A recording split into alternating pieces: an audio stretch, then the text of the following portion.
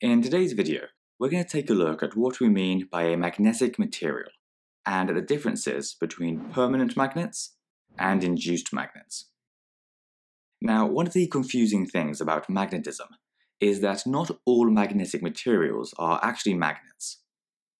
An actual magnet is any object that produces a magnetic field, while a magnetic material is any object that can be influenced by a magnetic field and has the potential to become a magnet.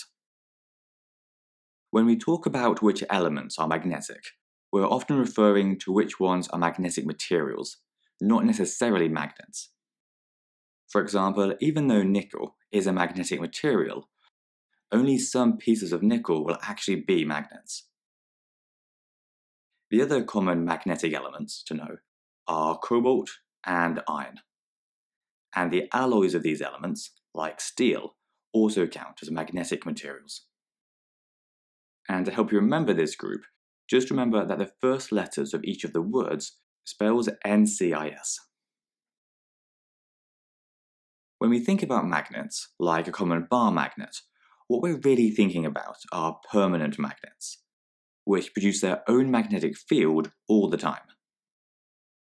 There are another group of magnets though, which we call induced, or temporary magnets, which only have a magnetic field temporarily.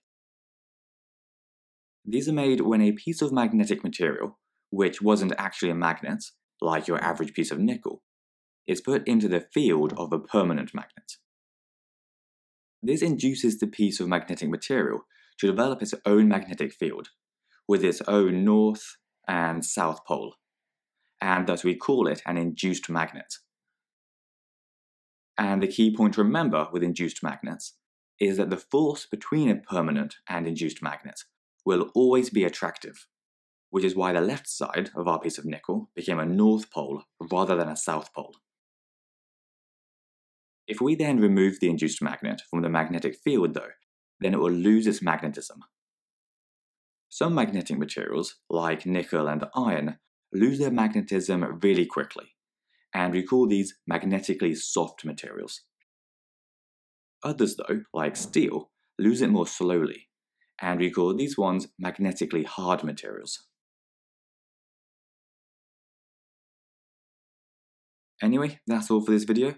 So if you enjoyed it, then please do give us a like and subscribe, and we'll see you next time.